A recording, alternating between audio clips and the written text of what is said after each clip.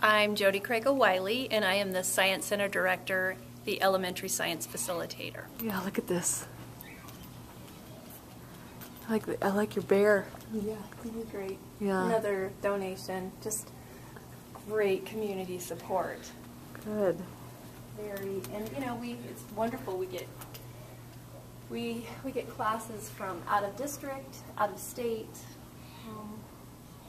Quite a few Montana, South Dakota groups come through. I would love to be able to show them that, you know, after the coal is dug from the ground, we reclaim the land, and then that is taken to the power plant and used as power.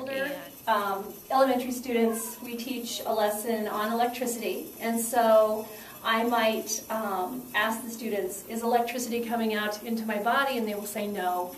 And I will say, well, actually, I'm going to prove that it is. And so we will make a chain. We will, you know, take our hands and we will maybe touch fingertip to fingertip. And in the end, they decide, yes, electricity is coming through. And when we talk a little bit about the history of, you know, Benjamin Franklin discovering electricity, we have our you know, primary colors of white light, and so the little ones, the K2 students, get to play with white light and shadows and learn that, you know, these are the primary colors of white light, and without these colors we wouldn't see white the way we do, and so.